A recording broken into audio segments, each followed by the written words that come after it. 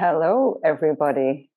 I'm Gillian Maxwell. I'm a founding board member of the Psychedelic Association of Canada, which you may also know as the Canadian Psychedelic Association. We're changing our name slightly. I'm welcoming you to our third wonderful event looking at legal issues and the legal pathways to access to psychedelics in Canada. I'm just tell you a little bit about me. I've been involved in harm reduction and drug policy reform for over 20 years, and I'm pretty excited at being alive actually at this time and being around for these amazing, I think, opportunities that are coming our way with all the things that are going on in the world, all the difficult things that are balanced by the great things. And we're going to talk about some great things this evening or wherever you are this afternoon. So that's me. I'll tell you a little bit more about the Psychedelic Association later. But right now, I'm going to ask each of our illustrious legal panel to introduce themselves. And let's start with Rob.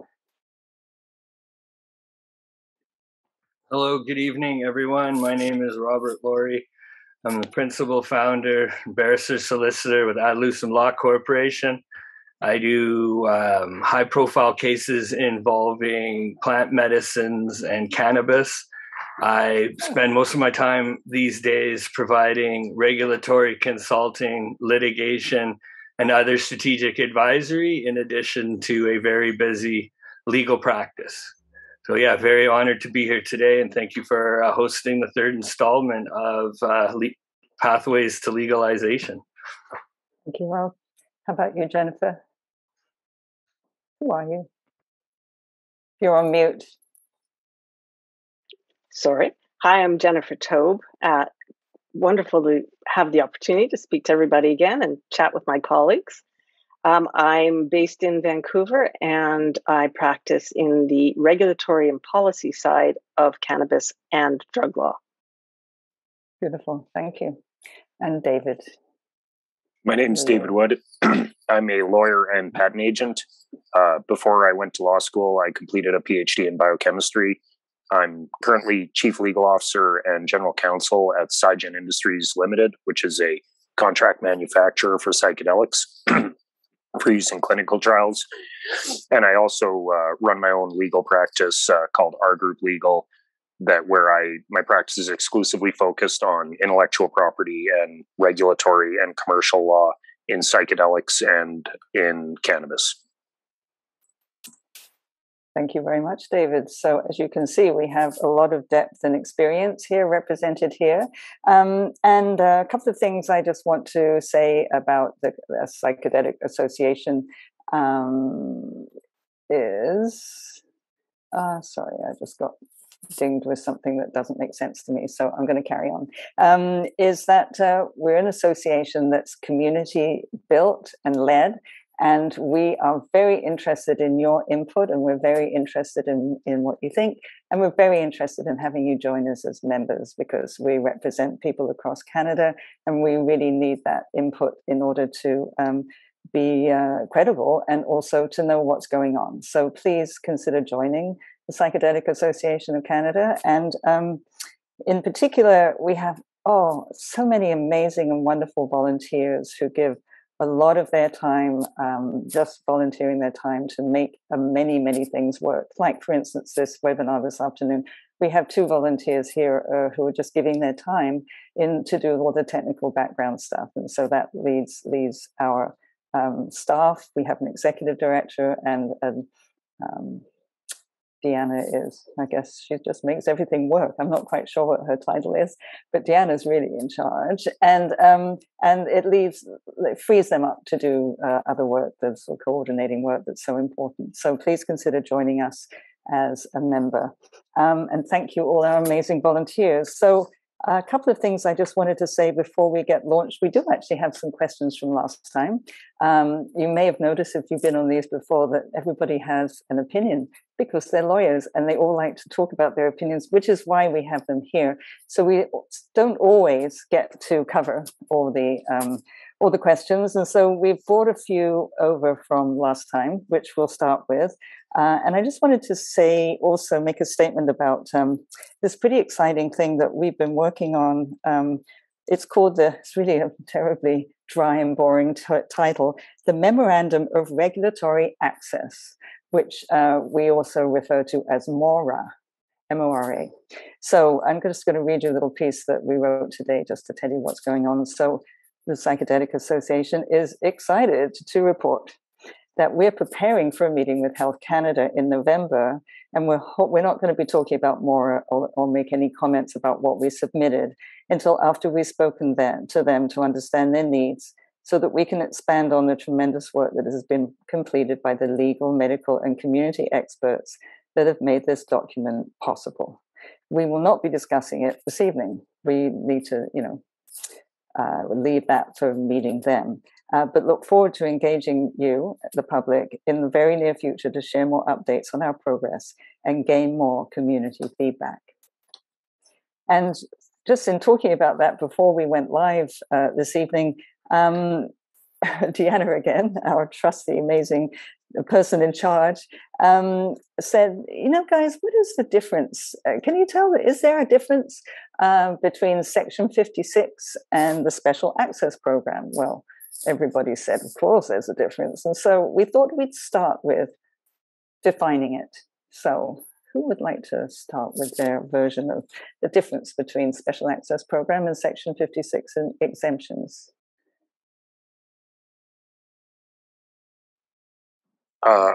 I can. So subsection 56.1 is a very broad, very general power that the Minister of Health has under the Controlled Drugs and Substances Act. A subsection 56.1 exemption can be issued for any controlled substance. So that could be a restricted drug, a controlled drug, a narcotic, or a targeted substance. There's 4 types of controlled substances in Canada. And a subsection 56.1 exemption can be issued for any of them. And they're typically limited in scope. They're typically very specific for a specific task, such as research in a university. So if one wanted to study the toxicology of a controlled substance, they could ask for a subsection 56.1 exemption to source some from a licensed dealer or import it from the equivalent of a licensed dealer in another country. And then they would have a certain defined amount of a certain substance or substances, and those would be used for a purpose defined in the subsection 56.1 exemption, such as feeding them to human tissue culture or animals and checking what happens.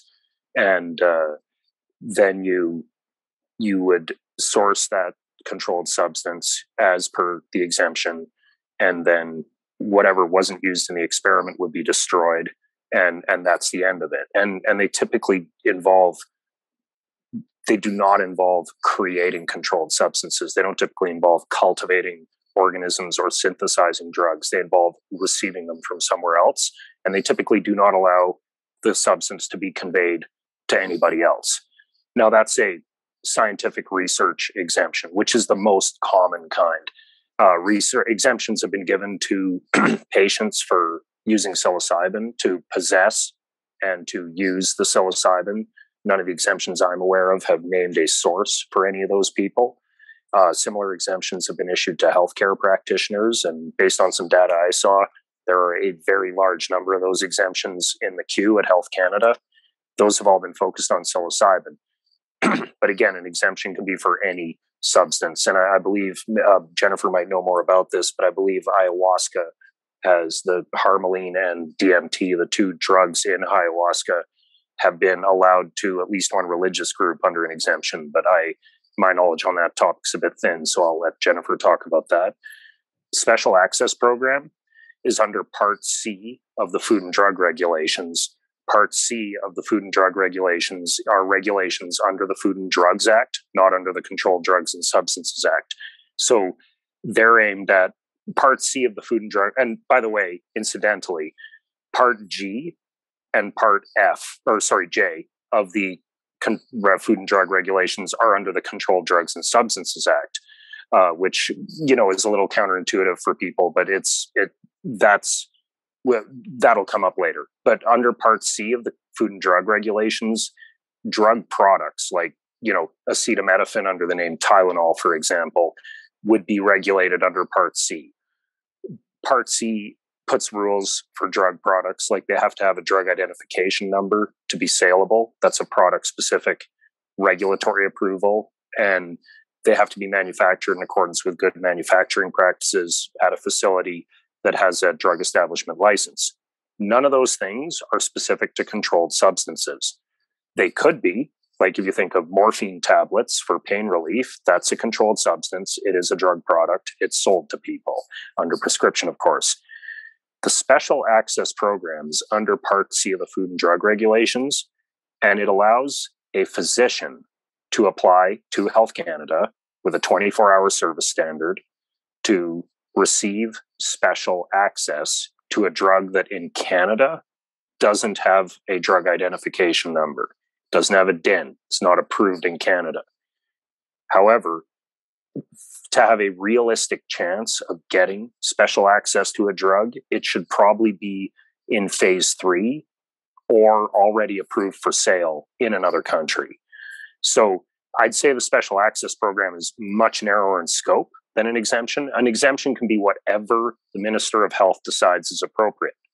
Special access is only issued in normal circumstances, and I take that to mean in any circumstances, for drug products that are almost approved in Canada, almost approved somewhere else, or already approved somewhere else. They have a much faster turnaround, and they're an application by a physician. And the last thing I'd say, and I think everyone here knows this, is that restricted drugs, which is one of the 4 types of controlled substance, are ineligible for the special access program. That might change. I have no idea if it will or not. Restricted drugs include all the drugs everyone on this webinar is thinking about right now: LSD, MDMA, psilocybin, DMT, 2CB, mescaline. Those kind of drugs are restricted and not available in the special access program. Thank you, David. I actually thought we'd made a big effort to change that last part, to remove all of those from the restricted list. Did that not go anywhere? What happened is you had the Portland Hotel Society, I believe. No, Providence Healthcare. And it was the Providence case where they wanted to treat heroin addiction with heroin, funny enough. And the Harper government under Rona Ambrose, when she was health minister, and this is just we can conclude SAP with this footnote, it was the conservative government that took many of these substances that are now restricted drugs and put them on the restricted drug list, including heroin. And so in the Providence case, they ended up suing and effectively getting an exemption, and heroin under those circumstances is permissible.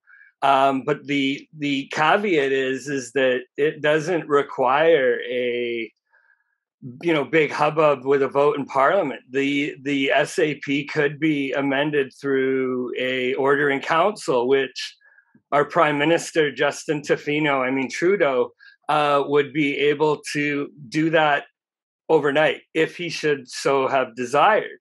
So ultimately, the Conservatives took the goodies off and put them in the out of the SAP. Trudeau could bring that back tomorrow, and I guess the question is, why the delay? Why haven't they? Or why the difficulties? So that's SAP. Pretty clear. Thanks, Rob. How about you, Jennifer? Do you want to talk about? There is a legislative or regulatory proposal to remove the restriction for Part G substances. It's just still in the works, as I believe my colleagues are probably aware of. Yeah. Do you want to say anything about ayahuasca? Well, David thought. One of my interests, of course, has been the access to psychedelic substances for spiritual or religious purposes. And we do have exemptions in Canada already. One of them is the Santo Daime Church. And they went through years of effort in order to document their the usage and protocols for usage, as well as where they even access their medication. So, or their what's the I forget the word of for Sacrament. Their sacrament. Sorry. With regards to Section 56, with regards to psychedelics, other than molecules such as MDMA, it really is not what I think Health Canada is planning. They're not going to be looking at mushrooms under the SAP program. They're looking at it under Section 56, like they did with cannabis. And I think that on my best guess, that they are working on protocols that will streamline access to psilocybin under Section 56, and hopefully that will be done or accomplished through efforts like the Psychedelic Association of Canada and other groups like Therasil. And hopefully within the next year. And until we get those policy directives with regards to how they want to roll out the application forms and what they want in the applications, I think we're going to have things at a standstill as litigation such as the Therasil mandamus applications work their way through the courts. Does that? It's pretty clear. Any other comments before I move on to something else? Well, they didn't know what the SAP and special access or section. They certainly aren't going to know what mandamus is. That probably should be clarified. Mandamus is one of the ancient prerogative writs. You've got certiorari, mandamus, injunctio, which is like injunctive relief. And David, help me, what's the fourth prerogative writ? But ultimately, these are instances of the common law, which are still very much in use today. So yeah, an application of mandamus is effectively you're going to the court and asking them for effectively a mandate or a ruling on a position. And I think what's interesting is that when I was working with Therasil, they had an opportunity where the government hadn't made any decisions one way or another. There wasn't the exemptions that were made in August. So you effectively had a scenario which is an ideal, perfect storm for charter litigation, which is slowly eroded to some extent, because at that point, with an absolute prohibition, it's harder for the government to justify not granting any access. So you think about a door being welded or closed shut for no good reason. However, by allowing or ending the litigation to collaborate with the government, what that effectively has done is now that door which was shut is now open a crack. That crack, although it's maybe a game of inches, it's actually a universe of difference in terms of what a court may look at in terms of deference to be given the government of the day. And so when you have a position that's really high up on the mountain of an absolute prohibition, and yet you slide a little further back down the side of the mountain to where, okay, government have exercised authority and deference, your grounds to make arguments about delay or the turnaround time with processing applications, you've got government that will err on the side in any of these mandamus rulings to say, well, government is allowed to make an error. They just can't make an error beyond their jurisdiction so as to have their decisions struck down under regulatory principles. And so for me, as excited as I am to see how this makes it through the process, I just see it as being more difficult because, again, government are allowed to legislate. And we're in a position where, not to touch on Mora, but we're in a position where really the government is now forced to look at, what do we do? Do we slowly start making changes with groups that are operating at the clinical trials, scientific levels, or the protocols?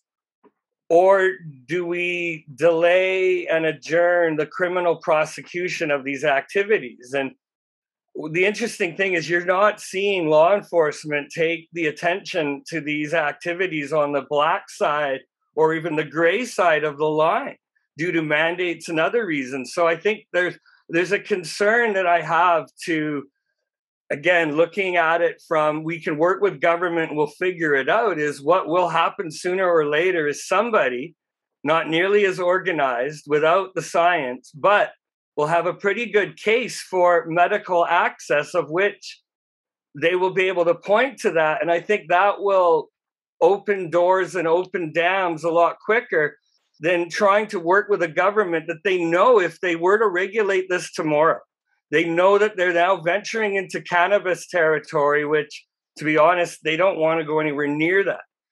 If they start granting more and more access, which is where we're getting into that slippery slope with the any kind of regulated access, now just means that, how are they going to do that without creating 100 more problems for one you're trying to solve? And let's not forget, unlike cannabis in the Pacific Northwest, at least, these Part J substances are grown out in the woods. So at the end of the day, sooner or later, someone in a perfect case, right, whether it's adult use or not, these issues will be challenged, and they're not being challenged quick enough. And will they be challenged? So we're in this really interesting doldrum where the tale of two cities are playing out and are either winning.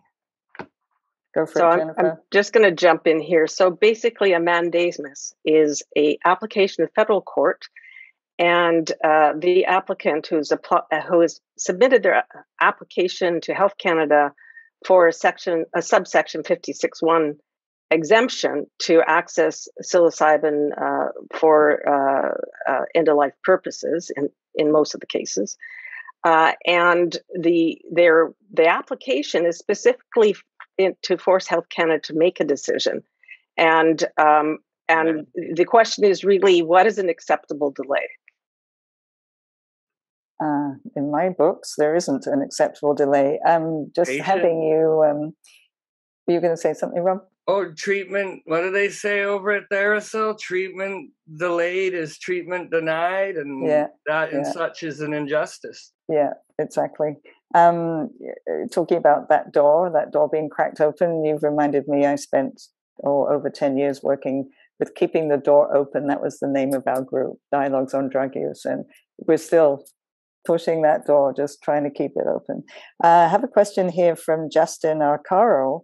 I don't think we touched on this particular piece, and then we'll move on. Out of curiosity, do we know why the proposed changes to the Special Access Program back in December, when they sought public feedback? I'd forgotten about that. That seems like that was December, my God. And everybody wrote in, have not been officially made yet. Is it just a matter of time, or has something happened? Anybody got any intel on that? Did they just ignore all of those people that wrote in? Time. Huh?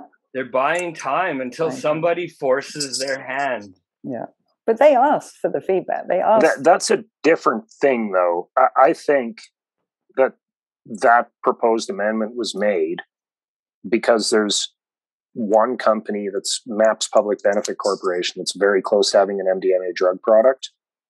And then there's two companies, Compass Pathways and Usona Institute, that are quite far along on psilocybin, and many companies with various regulatory strategies to either beat them there or be there very quickly afterwards.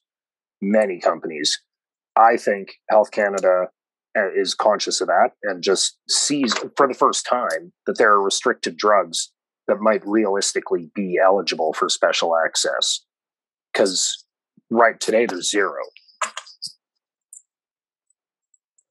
but these other substances were eligible, right? And it was a political decision to take them from that. Because again, a special access requires a doctor to effectively consider 8 factual considerations, because they're putting their practice on the line, that they've exhausted treatments and so on. And, from my understanding, MDMA and I believe LSD and others were technically on that, but they were taken off along with heroin. Now, heroin was definitely on that, but I don't know the story with the others. Heroin used to be a narcotic and became a restricted drug, because it's not certain restricted drugs; it's all of them. Like pick one: harmine, harmaline. Those are restricted drugs. Diethyltryptamine is a restricted drug. None of those are available through special access either.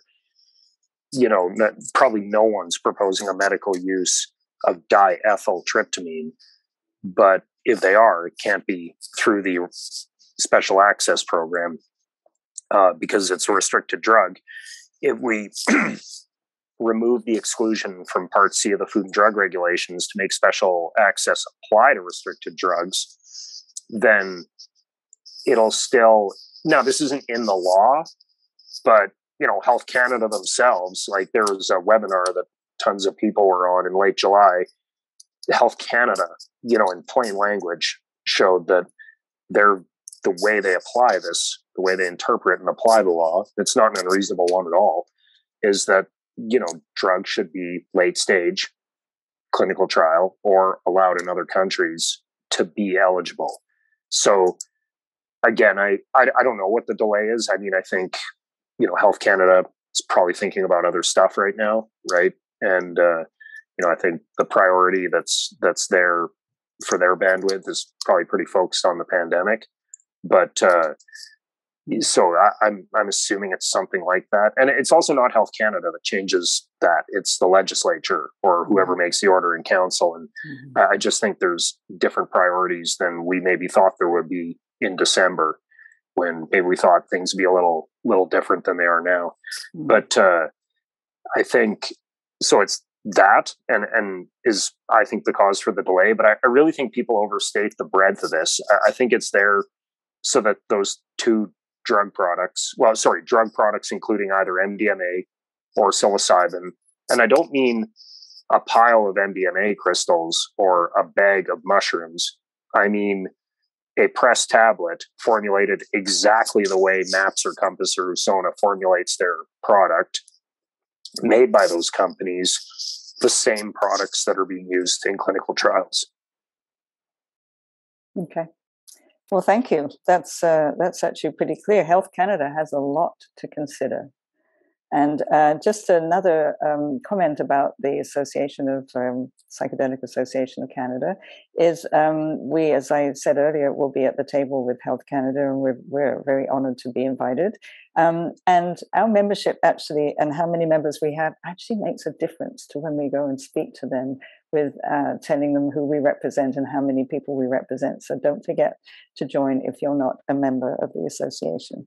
And before we continue on to another political question, I just want to acknowledge that we are joining you from the traditional territories of Musqueam, Squamish, and to Tsleil-Waututh peoples.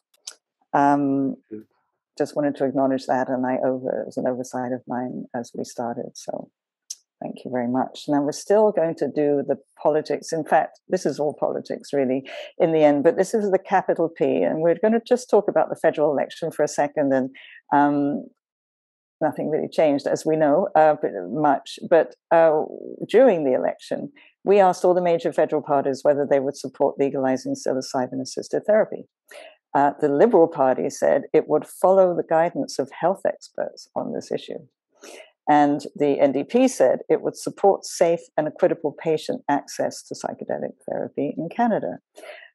So now, with the number of seats everybody has, the possibility is that those two parties have the requisite number of votes to pass legislation allowing greater access to psychedelic therapy in Canada. What do you think, guys?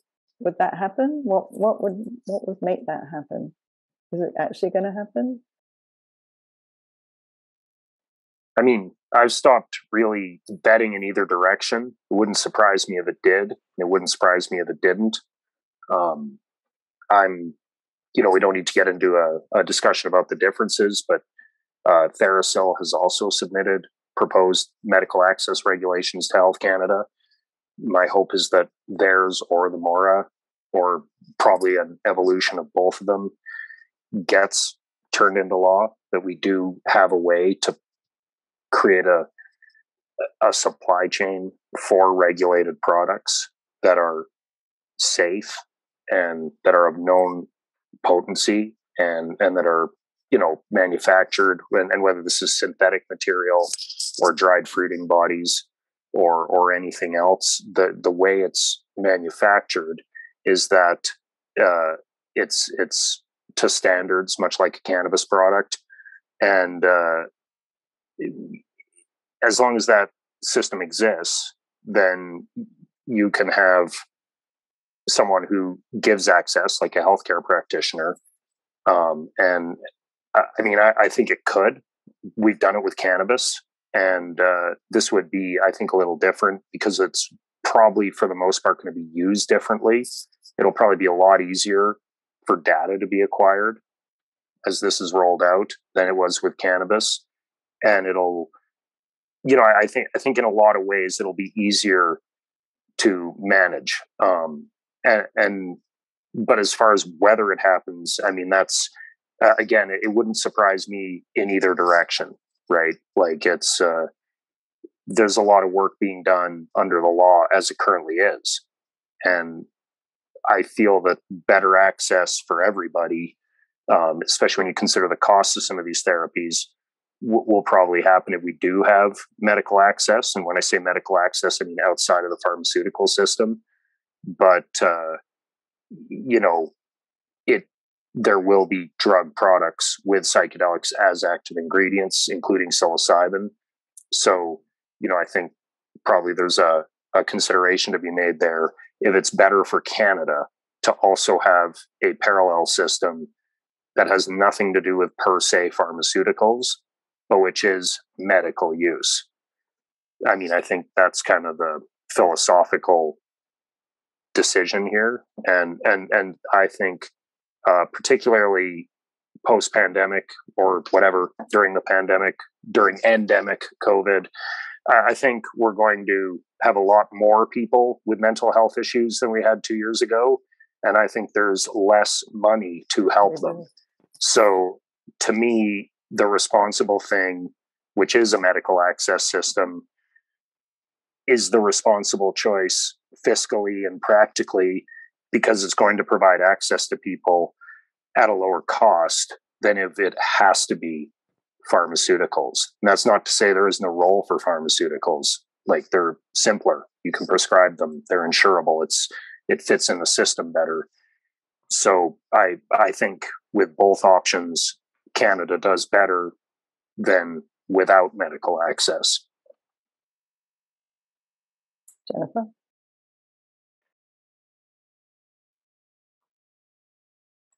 You're on mute, honey. Sorry. So really, it's keep moving forward. We have a strong minority government, and we have the same bureaucrats at Health Canada and the Privy Council that are trying to digest the impact and the policy that they want to unroll with regards to psychedelics. And it may also be that they're digesting and trying to decide the impact of decriminalization as well for street drugs. And really, we have another issue of use-based need, just like cannabis. And the Health Canada and Privy Council have to decide how they want to handle it. And it takes time for bureaucracy to move through those steps. And once again, and this has been some of the questioning, is how can people help? Is do work with organizations like the Psychedelic Association of Canada or other groups that are advocating for decriminalization and legalization. And really, public interest and advocacy is what will move things forward. Rob? Well, I have a very different view of government. I work with them, but I have the scars to prove what it's like to engage with government on a regular basis. And the reality is I have clients that certainly aren't waiting to do anything legal. I work with a lot of First Nations that are jumping all over this opportunity as they are with cannabis. So I'm looking at a lot of sovereign arguments, and it's interesting because you can come up with whatever legal system you want, but there is a concerted effort of coordination with First Nations. And I mean, they're taking a page out of my playbook, which is peg the price of cannabis at $2, right? Enter into long-term supply and energy contact agreements with energy authorities that none of my friends or companies would be eligible for. And guess what? You will force the market into a position which actually reflects the price of a commodity that prior to the 1936 Marijuana Stamp Act was 37 cents a pound. And they sure were not cultivating the THC out of the Indian hemp weed, as it was known at that time. So where does that leave us with the election? Well, I was quite hopeful that Trudeau would have secured a majority. Had that majority happened, then any of these initiatives that are being tabled, I think would have a snowball's chance in hell, which is a good chance with government. The difficulty, though, is Trudeau is now in a minority situation. The brand of the Liberal government has been really impacted. So any group bringing in, for example, a fringe topic, as much as I'd love to see it, they're looking at what could the political blowback be. And to me, this is the difficulty, that you can beg and plead and try to negotiate and best efforts, but the legacy with cannabis, unfortunately, and any other restricted or controlled drug, right, going back to safe injection sites and Vandu and the legacy that Jillian has led the way being a part of, ultimately, that required frog marching, the federal and provincial, and sometimes you have support of the provincial and the municipal government, but generally it means frog marching the federal government towards a line of what reasonable, dignified patient access looks like. And in the case of cannabis, where, look, it was like a dam, but now the dam is broken, that there's cannabis proliferation on both sides of the line. And in at least the world that I live in, there's no shortage of really any supply of plant medicines that to do with mushrooms or mycology or mycelium. I mean, there is a ridiculous amount. And so what this really comes back to is the issues that politicians and that we have to coordinate is these were all bad laws that were brought effectively with the United States leading the way. And until the international rules are changed, you're really going to have the standstill where the black market thrives, provided they pay their taxes. But the good guys, or the regulated market, is going to continue to be like sliced 6 ways from Sundays by tax, government, accounting, banking, financial regulation. And so tying that back into our governments, whether it's the NDP, Liberals, Conservatives, this is the concern they have with cannabis, and they're going to have with psychedelics or any of these, is they do not want to burn bridges internationally. That means there's halts on the Canadian financial system. So really, anything other than medical access or scientific research are the avenues that we're stuck with until dramatic changes happen. And I'll leave it there.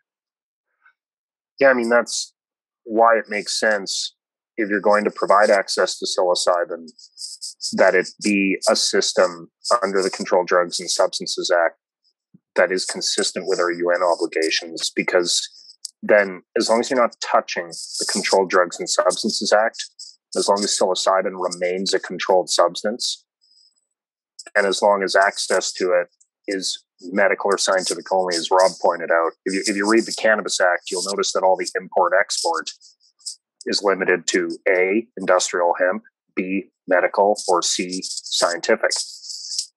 Psilocybin, if the law changes at all, my prediction is that it'll be very similar. It'll be medical only. And that's actually a very good thing, because it's that way Canada stays consistent with respect to psilocybin. We're certainly not consistent with respect to cannabis, but I think that's a good thing with our UN obligations. So I think that by walking into this stepwise, we're not going to cause international problems. I mean, I don't think anyone outside of Canada is going to care if we start selling psilocybin to people when they have a medical reason to have it. And then now we are also, Rob mentioned the United States led drug prohibition. The United States also led drug not prohibition, right? Like California, but that not the United States, individual states did. California, on my understanding, had the first medical cannabis program starting in 1996. Don't quote me on that. I'm remembering something Joe Rogan said. And then we all know that Colorado went adult use legal in 2014, and so did Washington State.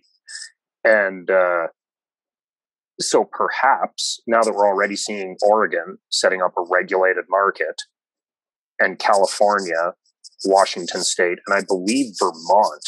And I recently read another Eastern Seaboard state that was looking at decriminalizing psilocybin and other. In the case of Washington, and again, I'm a bit fuzzy on this. I think it's most plants. I think I might be wrong there. Oregon, in addition to the regulated psilocybin market, has legislation that's proposed and maybe even passed to decriminalize plants in general. And in California, they've named a few different drugs, specific drugs, some of which are not naturally sourced, that will no longer be criminally prohibited to possess, and that you're allowed to share with people. And the implications of allowing sharing are significant, actually. That actually might allow some sort of businesses that would be federally non-compliant, but to exist. So I think if Canada were to allow people one controlled substance called psilocybin, and I guess by extension psilocin, because there's going to be psilocin in the mushroom as well to some extent, if we're going to allow people to have that medically, maybe when the US has a significant percentage of its population able to access these substances, perhaps even outside of medically, we could see things change geopolitically in a way that allows even more progress towards undoing. The only caveat which I needed to add, though, is the U.S., sure, but you have the federal level. So I've got clients and friends in California that are dealing with tax issues big time with the federal Absolutely. Government. But I'm just ultimately, under international law, like the U.S. government, but the thing that I see, and I mean, this is my undergrad coming back here, the Security Council, of which China and Russia have lifetime appointment and veto, right? The U.S. might be able to say, hey, we'll change these rules as they apply. But I can't see how China and Russia, right, again, at the Security Council level, and also at the General Assembly level, are going to welcome anytime soon psychoactive, mind-expanding consciousness substances in any form, due to, let's just take how China views Falun Gong and meditation. So I think, again, there's this really thorny issues, and the only way out that maybe, and even Canada's for rec with cannabis is still illegal technically, but the medical side, with respect to banking and accounting, David's shaking his head, which is ultimately an issue where commercial cannabis companies are still having issues with audits. For example, they get audited if there's something like loose in their supply chain, then they have to effectively, the central bank turfs them by virtue of losing their greater privileges. And so that the letter of the law is where that has to be remedied. But for that to be remedied is, at the international level, has to be led by the US. But you can see my point. that will only potentially go so far. And where does that leave us? Yeah, I mean, that's the only point I was making, is that the US might change the way they see this faster than with cannabis. Just like in Canada, I think we're going to see this get to whatever destination it's going to reach a lot faster than the arc we saw with cannabis. The destination just might be different.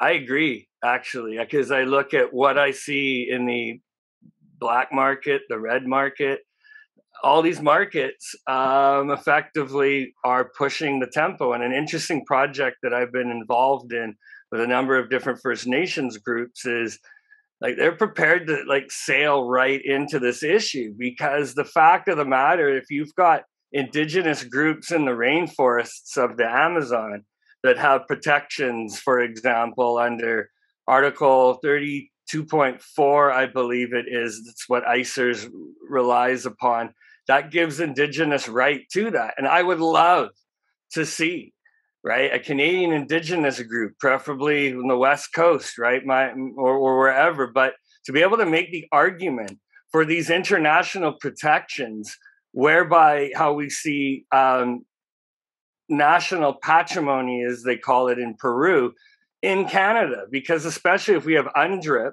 the United Nations Declaration of the Rights of Indigenous Peoples, which has been incorporated into law in British Columbia, that coupled with the efforts that the CPA and others are doing, you know, I think is going to could actually speed things up in addition to the efforts that are being attempted in the courts. But either way, I think this is where Canada has to really stand up and say, hey, what rules will we accept and what rules will we play by? Because again, Canada does have a reputation of, to some degree, setting a good example for other countries to consider. And well, if we're going to get this right, one thing we learned from cannabis was the need to include our Indigenous First Nations peoples and their views, and whether it's acknowledged or not, the efforts I'm seeing are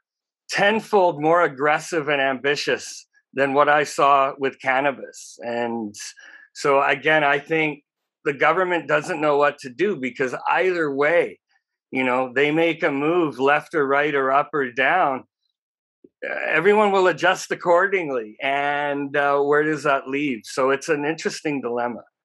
It certainly is. I've got another question, actually, which is going to lead us into another whole area. Jennifer, would you like to say something before we go? Sure. There? Yeah. I was just going to say that, as Rob has suggested, it really is a social justice issue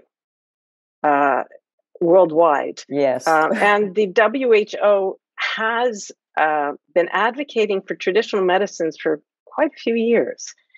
And because I think it's about 75% of the world population does not have access to pharmaceuticals. However, the advocacy for traditional medicines is silent on the fact that there are traditional medicines that contain controlled psychoactive substances. But that, I believe, worldwide is an issue that's ongoing. It's a dialogue amongst many advocates, and I do believe that Indigenous peoples in Canada should also be trying to further those efforts. Yeah, I agree. It's a massive opportunity, actually. And we do have an Indigenous board member, and then actually we developed a whole Indigenous committee. And we're in conversation with them constantly. And so that is a very good point, Jennifer, that we will pass on to them. Thank you. And just to really close off just what we have been talking to, I'm just going to give all of our viewers a website, www.canadasupports.com, if you want to learn more about our regulatory proposals that we'll be talking to Health Canada about, and also to find out how to support our campaign And you go there, canadasupports.ca. And of course, you can also go to psychedelicassociation.net. And that's where you'll be able to find out information about our wonderful association and join. Now, there's another, this is a beautiful segue question, actually, from JJ Morse. There is an already existing market for psychedelics used by tens of thousands of responsible people in Canada every week. We're very aware of that. Is there a self-sovereignty argument?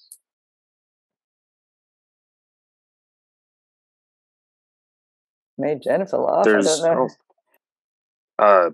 There's always an argument, but I'd like to speak first because I'm going to speak the least on this one. I just don't know the chance of it succeeding. I mean, there are some controlled substances where there's a pretty good argument for keeping them controlled, and controlled substance law.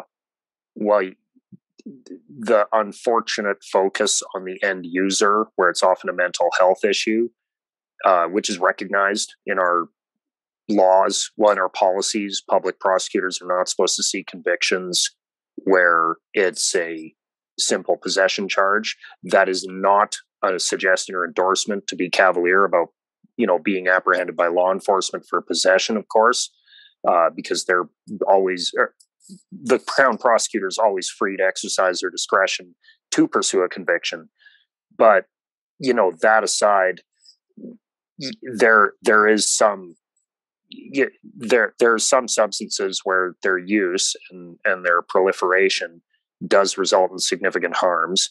And I think it'd be very challenging to kind of argue that controlled substance law as a whole is inappropriate. So I don't know, Rob or Jennifer, what do you think about like an argument that people are just allowed to?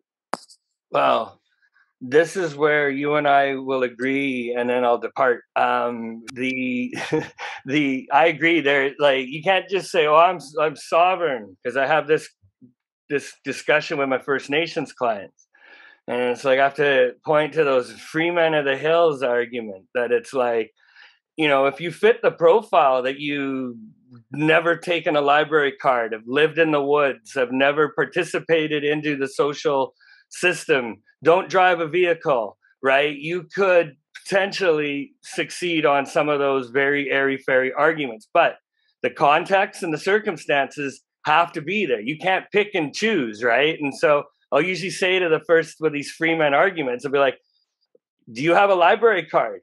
Right? And they're like, yeah, well, too bad. You've already, you've committed to the system, social contract, too bad. But in the case of sovereign nations, there's a lot of factors that have to line up. And so in theory, I think it's very possible. But the group in question will have to show effectively a list of circumstances, not just we woke up one morning and decided to sell weed, which, again, if you could demonstrate, and I think this is where psilocybin, or at least medicines that are grown and traditionally in our country, there could be an argument for that. The band in question, though, if to be a safe argument, would want to be able to demonstrate that they were engaged with these substances prior to contact. So if you're talking about cannabis on the Pacific Northwest, well, that didn't show up until the mid-70s because of draft dodgers. It's not indigenous like a number of psilocybin and psilocybin mushrooms. However, a group also has to be able to demonstrate that we maintain these traditions. I spoke to one band and they said, well, we didn't remember or write it down. And I'm like, well, then how will we be able to prove or show? And so again, songs, traditions, words, and there are some groups in Eastern Canada and Ontario, Quebec, that actually can demonstrate a history of cannabis and nation-to-nation trade, right? In upper New York State and down into lower parts of the 13 colonies. However, not all bands can demonstrate that. The other side of the coin, though, is so what if you don't? Well, if band and council exercise their authority and say, you know what, federal government, fuck you. When you can figure out clean water on our reservation, right, and any of the other promises then maybe we'll start following the laws. But many are seeing this, and certainly since the uncovering of the mass graves in Kamloops, if there was apprehension before about seizing the day, there isn't. And so this is ultimately where I love what we're talking about. But I think regardless of what we do, the path to this door is already here. It's already open. People are already doing a whole bunch of stuff. That's, again, I think we're going to end up seeing a tale of two cities. And what does that then mean for the average person in society beyond confusion?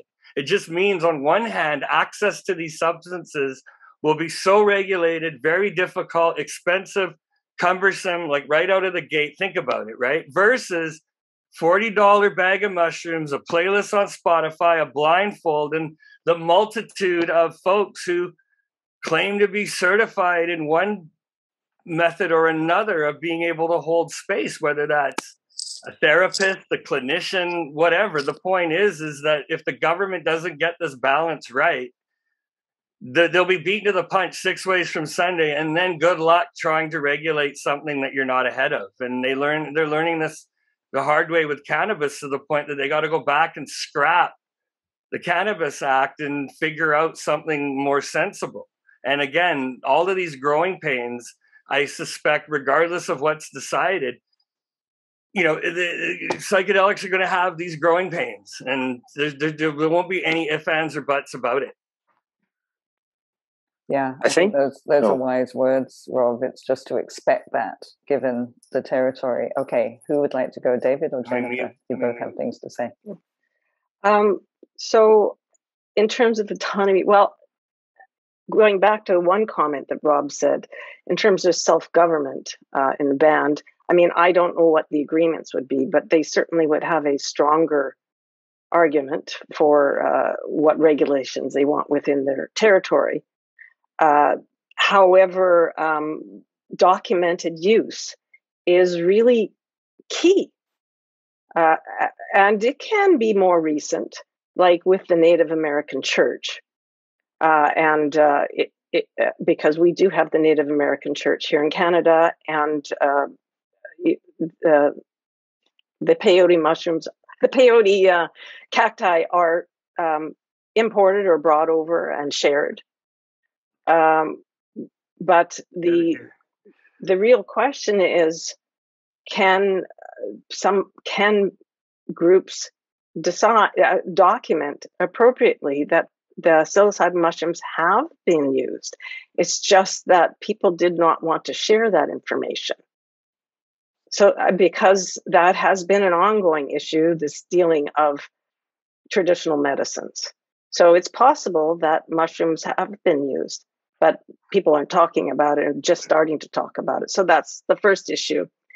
And then the other issue is that I think there are strong constitutional challenges for medical and religious access.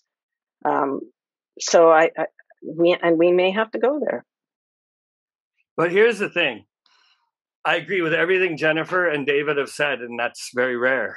But it's wonderful to see. But again, enforcement, right? I think I've lived this with cannabis, where I've represented a band where the RCMP rolled in, swept, took everything, and they didn't know the band was meeting with Bill Blair later that day in Vancouver, which was fantastic.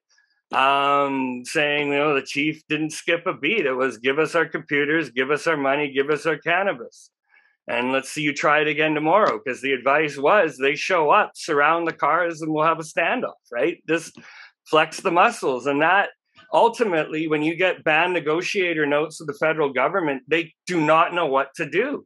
A lot of the law depends on consensus and submission, very, very, very contrary to mandated vaccine program, but generally it requires consent and with the law. And well, you're seeing First Nations that are just saying, hey, you showed up and you took everything we had with the barrel of a gun. And some bands like the Haida claim not to have ever ceded their rights. Niska, on the other hand, you've only got to look in the four corners of the Niska agreement to know the rights and limits maybe they wouldn't be the best band. But the problem that you highlighted, and I'll try to eloquently sum up, is it's like a patch quilt or a blanket of patch quilt, patches of, again, different degrees and different standards. But to get through that constitutional lock or that hole or that perfect case, someone will fit the bill. I mean, I used to say to the bands that I work with on the prairies, like I've been officially regarded by many in those circles as a firekeeper, that they've shared traditions. And from northern Saskatchewan to Honduras, I mean, there is evidence of medicinal trade. And that is no, I mean, these trade routes did just not stop at the 49th parallel, right? And that's where, again, I think that it's going to take a mix of academia and First Nations. And just to sum up on this one last point, I've been assisting the Scottish Psychedelic Association. I mean, my heritage is Scottish, and Scottish in the Highlands and the Lowlands were also ranchers. And so what Cebu cattle, what grows on, that psilocybin. And so been arguing, are there ways for Scotland and the Scottish under national identity, national traditions? I mean, if you can protect bullfighting in Spain under European Union law as having cultural importance, significance, and heritage, well, I think some of these natural medicine traditions of the Northern Isles, and given the remoteness, you may have better records because, again, you may have better records. So I don't think this is something that can be just limited to Canada. I think it's something that Europe and South America, Africa, it's up to the world to investigate the true origins and relationships that we had with these plants prior to the last, 90 years of enlightenment by governments that, I don't think they're getting it right. I mean, look how badly cannabis was rolled out. Now blindsided with a pandemic and to varying degrees of success. I really think government will need to have the conversation about psychedelics, but they're not going to be as ready as other groups that are just seizing it.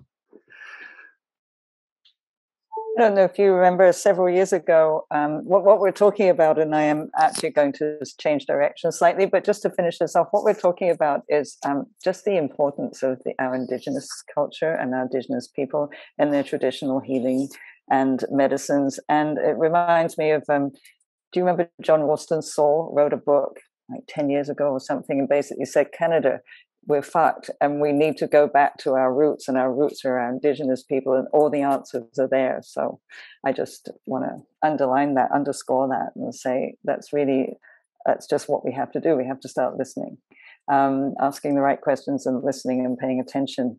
So I'm going to go off in a slightly different direction to address some questions from last time. And they're really pertinent for many of our members and many of our community, because as I said, one of the earlier questions, there are many people working, we say underground, hate that word, but they're not above ground anyway at the moment, in a very therapeutic, very lots of integrity, very good way, working with people to help them with all their, in a therapeutic way. So we've got some questions about that group of people, and I'd really love to hear what you have to say. The first one is, as a therapist, I'm curious about the legal ramifications of taking a harm reduction approach for clients, i.e., not providing the substance, but holding the space for a patient. What do you guys think about that? Talk to your regulator. Find out. I don't know. I think they might arrest you if you talk to your regulator. What do you mean? I mean, prioritize maintaining your professional license. If you're a psychotherapist, if you're anyone who has a license that can be taken away, you should probably understand how your college would feel about that. Now, some would say that's painting a target on yourself, but I mean, I'm a lawyer, I'm a patent agent. I wouldn't want to gamble with my licenses if I were practicing in a way that could arguably get either of them revoked. So that's my main, the first thing I'd say to really consider if you're a therapist is, and when I say therapist, I'm using that term very broad. a guidance counselor, a social worker, a psychotherapist, a physician, whatever your healthcare practitioner designation is, just understand that your license can be suspended or revoked. And that's a completely separate issue of any criminal charges. Not a criminal lawyer, won't really comment on the limits of how you can get in trouble by being in the same room as someone and agreeing to be there with them while they use a controlled substance. I'll defer to Rob maybe on that, but I think about your license. And if you're not licensed, regardless of the ethical or spiritual, support, sympathy some people may feel for that, practicing a profession, if that's what you're doing, without a license can get you in a lot of trouble too. So those are considerations outside of criminal ones. Yeah, I was thinking about that question, and that's kind of how I was.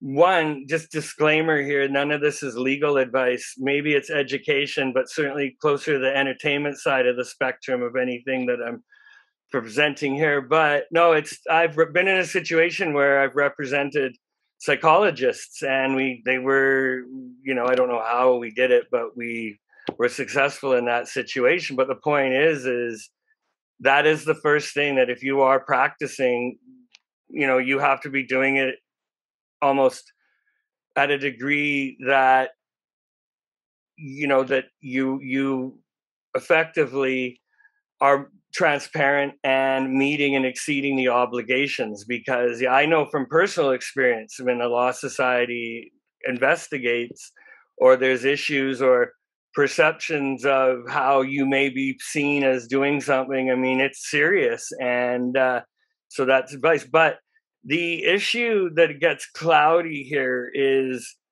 ultimately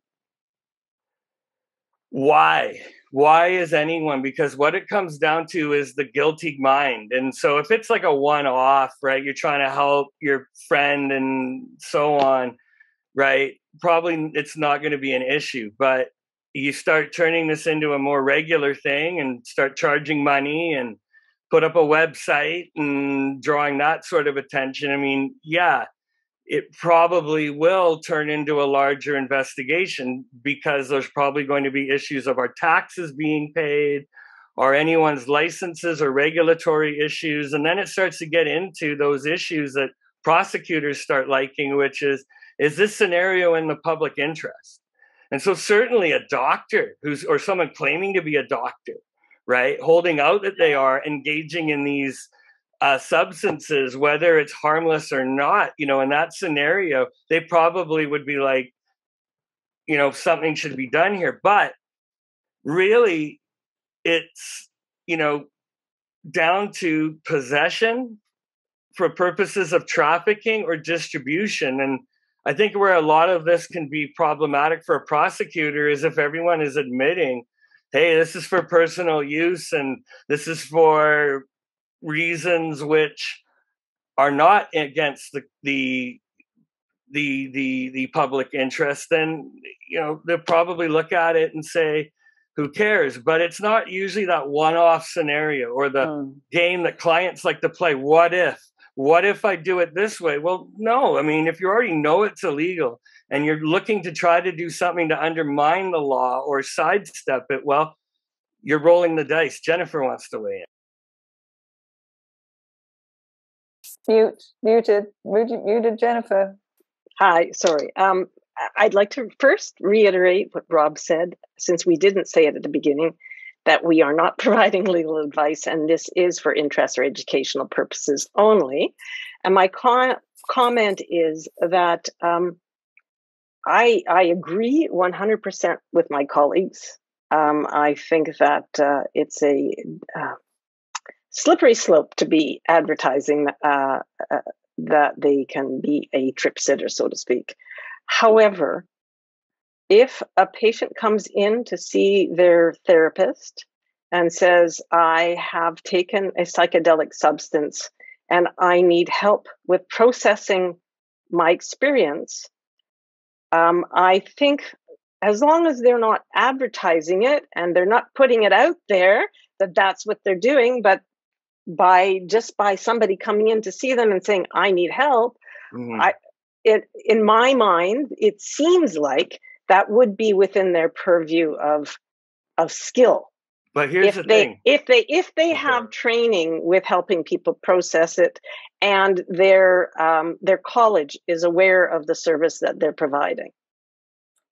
So before one of the difficulties is I had a client a few years ago, and this is my wife. We look back at this years ago, but they wanted to introduce rally banana bagging or rally packing, which is effectively hooking yourself up to an IV bag with vitamins. I mean, you see it now in Vancouver. There's a couple IV clinics, but they wanted to do it mobile. Like they show up at the Vancouver club or a hotel or a house, and they wanted a legal opinion on the legality of all that. And well, when you speak to the College of Physicians and the College of Nurses and the college, like I asked my wife early on in our relationship, like, what would the college think about something like that? She's, oh, no way.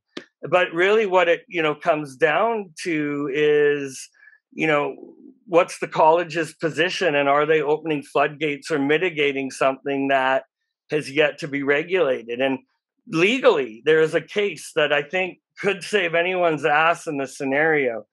It's Bedford. And Bedford, I've mentioned on previous calls, but Bedford had to do with sex workers.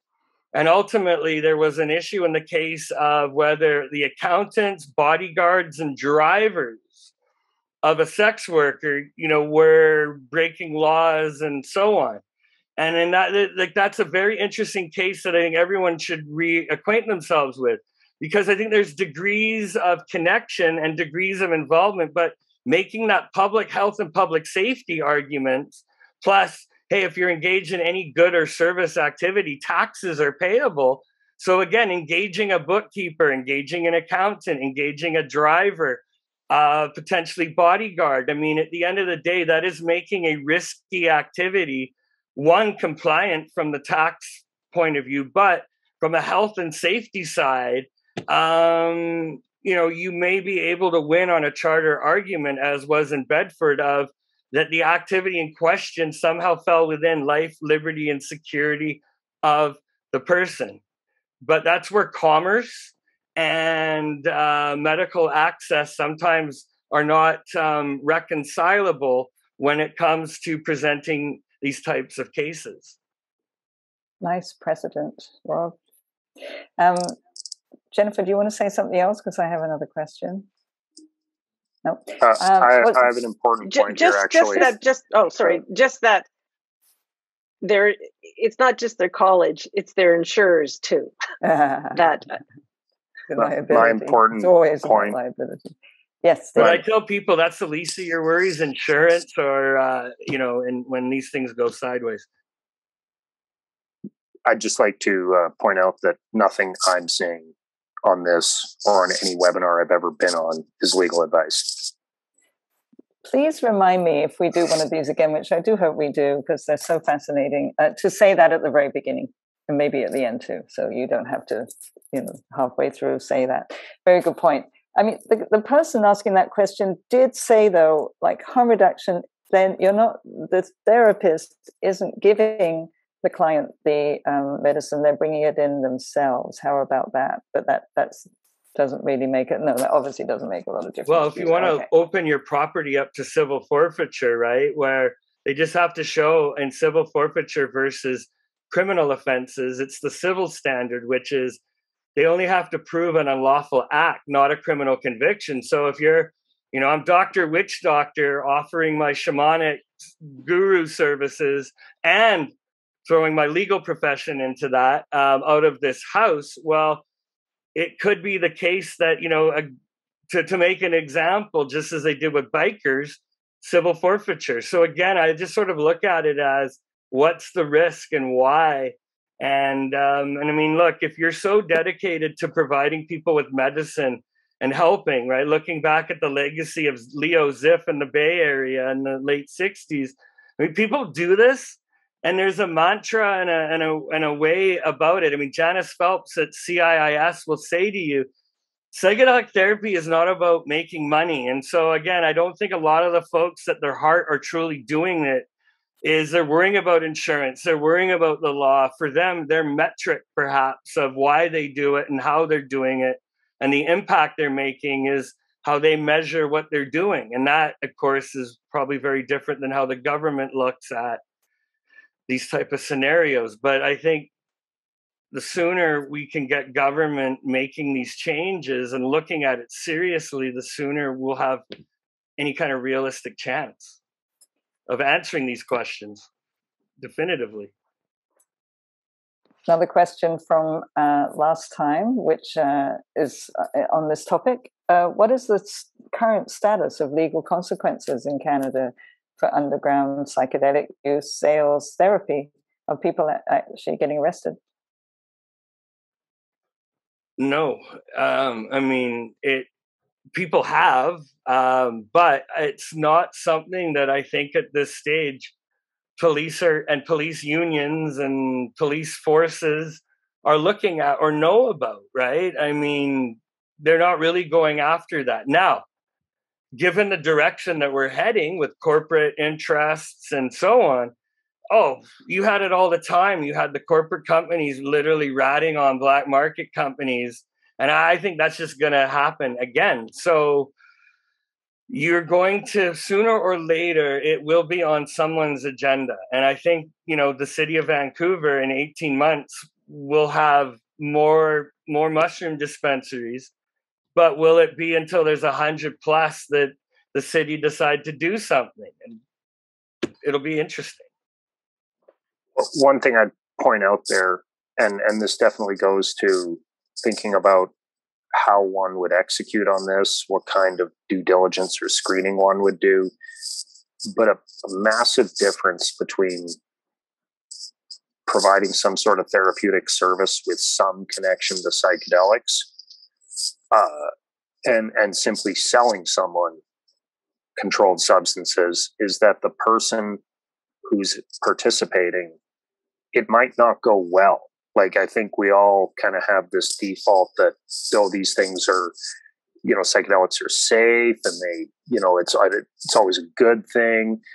But I think we've got to be really careful that that's coming from an audience of people who probably understand psychedelics, typically because of firsthand experience. And they sort of project that level of comfort with psychedelics onto those around them when they kind of think about their worldview. It's really important to disabuse oneself of that perspective and remember that you're taking an enormous risk if you give psychedelics to somebody or kind of agree to participate in therapy, whether or not, and they kind of bring it themselves, it just might not go well. You might lose control of the person. They might leave. They might injure themselves. I don't think these things are common with people that have a lot of experience with psychedelics. But if you have a psychedelics naive person who's traumatized, especially if they're physically large and difficult to control, if they kind of start becoming violent or unpredictable, I think you got to understand that the person who you're involving in this, they might call the police after. Because I'm aware of specific examples where it has not gone well, and it didn't, that wasn't good for anyone involved. So, and that goes to, there's a difference between screening someone and looking at mental health conditions and really thinking it through, as a professional, and just deciding you're going to heal people. And I'm not, disparaging or, I'm casting zero value judgment. It kind of sounds like I am, but I'm not. It's just something to consider, right? Like, what are you welcoming into your life and your professional or personal experience in trying to help people, and how can it go wrong? Jennifer, any comments? No, I think they've said it all. One more on this, and then we will, actually, we're almost out of time. What rights might a mental health patient have to access psychedelic medicine when nothing else has worked? that kind of that was how they let people into the NAMI trials for heroin assistance treatment, was if nothing else worked, then it seems, this person says, it seems criminal for a system to withhold medicine that is known to work. That's exactly what the special access program is specifically for. So again, once MDMA, like if they change it, then I think it's going to be realistic to get MDMA and psilocybin in the form of specific drug products through the special access program, and it'll be in those circumstances. Until then, I guess just an exemption. And by the way, someone asked about whether LSD or other drugs could end up being, loosened restrictions around them, just like psilocybin. And there's nothing in the law that prevents that. But I think it's worth recognizing that there's a level of inherent safety in unregulated psilocybin mushrooms that is not inherently there with unregulated chemical compounds.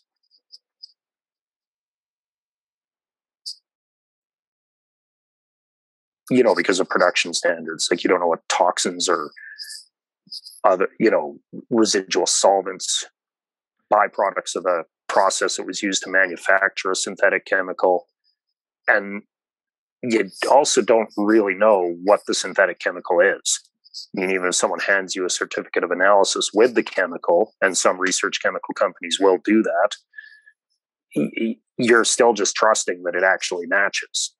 And there's a much higher likelihood that that information is correct if it's coming from a regulated source, where if they put something out there that's not accurate, it's very easy for, consequences to vest on them. If it's someone who's skirting or outside the law, I mean, at the end of the day, you're really just trusting that what this person's giving you is what it looks like. I often, though, look at what were people doing for 6,000 to 10,000 years prior to now, right? And so your Shabibo in the rainforest, right, is somehow able to negotiate and navigate these medicines. And up until the government decided to save us from ourselves in 1971, people were engaging in these medicines with no problem. And so I look at it really from the point of view of what changed, right? What changed to the point that we have the Food and Drug Regulation and the Controlled Drugs and Substances Act, that deck is so stacked. And so trying to have any kind of a poker game in a stacked deck is really going to lead to just the house winning every time. And that really, I think, is a nice way to sum up with our government, is the house always wins. And so again, access to these medicines were around well before any type of government like we see of the modern day. So to me, I think there's a way that, well, do we need to have such restrictions when for millennia we didn't need them? That could be topic for Legal Pathways 4. That's a great topic. How about you, Jennifer? Any comments? Just going back to my suggestion that we need a distinction between traditional medicines and pharmaceuticals. And if we don't have that distinction, we continue to have our social justice issues ongoing in so many countries. And the Section 56 really is our access point right now. Mm-hmm. The SAP will be for the pharmaceuticals. Mm-hmm. Mm-hmm. Mm-hmm. Very clear. There's another comment here. You need to know your source. Over regulation will continue a black market, which of course it created it, and it will continue to thrive. There was one more thing I just wanted. I do want to point out that there might be a little bit of a bias toward the illicit market, especially if you live in BC and I'm not making some joke there. The fact is, there's a lot of great cannabis being grown outside the regulated market in British Columbia, and it's been that way forever. But I live in Alberta. It's a lot less like that here. I bet it's even less like that in Manitoba. You got peyote. We got mushrooms. There you go. But I just think, I know a lot of people who wouldn't even consider buying illicit cannabis now that you can get what I'd call good quality cannabis for less than $30 an eighth, and medium quality ounces for $100. $100. And especially with vape pens or other concentrates or edibles, there's kind of some good health and safety reasons to avoid unregulated products. Yeah, but that 20% tax though kind of puts most people off. I've bought a fantastic 510 cartridge for $18 in a store in the last few months. It's ridiculous. I mean, I've spent $50 and gotten 2 different eighths that are both, very good cannabis that a year ago would have been $50 per eighth in the regulated market. So it's become so much more cost effective that I think, again, when you're overly comfortable with an established illicit market, because there's been no social consequence to it the whole time, like you're living in very select parts of Canada, I think it's easy to underestimate the allure of just a regulated store next to Chapters that is a 5-minute drive from my house and I can use my credit card. And I'm aware that there's websites that deliver, and I know that, but like many people, I would be extremely worried about using my credit card with an illicit business.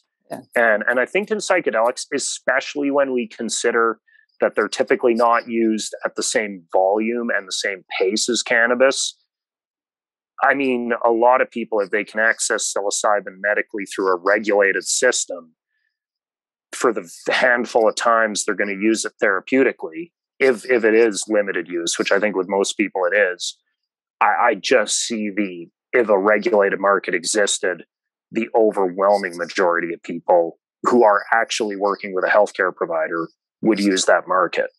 And I'd say with any other drug, there's all the more motivation to it, because again, you see psilocybin mushrooms, you recognize them, you know what they are. Someone gives you a capsule or a tablet or a little piece of paper, you are taking a bit of a leap of faith, right? And I'm in the mid 90s. If you bought a little piece of paper, it was probably going to be LSD. I think there's a Vice article that said that's true about a third of the time now. And some of those other drugs that will fit on a piece of paper, you really try and high score it, you could end up in the hospital or dead. Whereas with LSD, you would just be getting what you're looking for. So I'm optimistic about any sort of regulated option being a lot more attractive than an unregulated market. Jennifer? Yeah, no, I agree with David. And just as a comment, 20% of regulated cannabis now is destroyed due to overproduction. Right, so prices are coming down. We are working through our difficulties with the Act and regulations, and it takes time. I know everybody wants something now; they want solutions now. Unfortunately, bureaucracy doesn't work now; they work slowly, and it takes time for them to decide how they want the policy to roll out. And look, what is it, 3 years on now? It takes time for things to be sorted out. And but prices are coming down. Does that mean I don't want some of our lovely craft growers to be regulated? Absolutely. I really want to see them regulated. Mm-hmm. Thank you. Anything from you, Rob? Last comments? Again, it's a tale of two cities, and sometimes I feel like I am beautifully positioned between both of them. And maybe you're the bridge. Well, I won't go that far, but look, it's just, this isn't new, right? Mm-hmm. It's just new to a generation and a government that is not quite ready to deal with it. And so again, I think, I agree with everything David and Jennifer have said on these points. But ultimately, to plug Dana Larson and the Get Your Drugs Tested, anyone that is going to take any type of drug and acquire it off the street, there is a risk. Like, I don't want to be cavalier and make, you think that it's just all fun-loving hippies and everything's made with love. No, we're dealing with a fentanyl crisis. And so to give Dana and his team a real nod, what started as a community program of getyourdrugstested.ca started as effectively a community initiative. But because of the work they're doing, and maybe this is just, again, a reflection of the geo positioning of where we're located, in that they were granted emergency powers during the fentanyl crisis to keep doing what they're doing. And so, to me, if anyone is going to engage in these medicines and you've been given something, get it tested. This is probably the best advice I could give you. And there are transparent, accessible, safe services for that. So there's no need to roll the dice or 2-bullet Russian roulette with these substances. Do it safely. Yeah, but how many people have the opportunity and access to do something like that? Anyone. You literally send your drugs to them. You can send it to them if you really want to. It's totally possible to do all of that.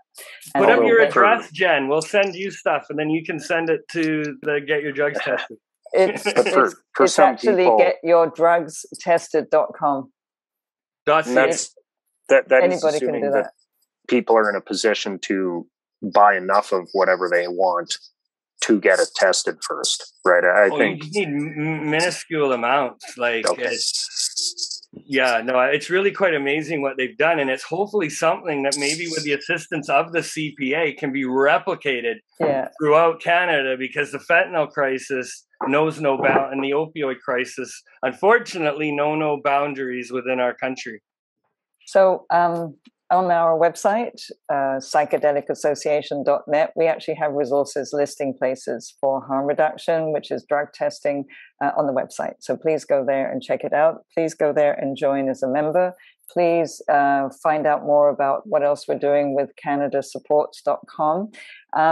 Thank you, James and Elijah, for making this possible, putting all the right plugs in the right places. Thank you, Deanna, for just getting us here and getting us on aligned and knowing exactly what we're supposed to be doing. She wouldn't do it without her.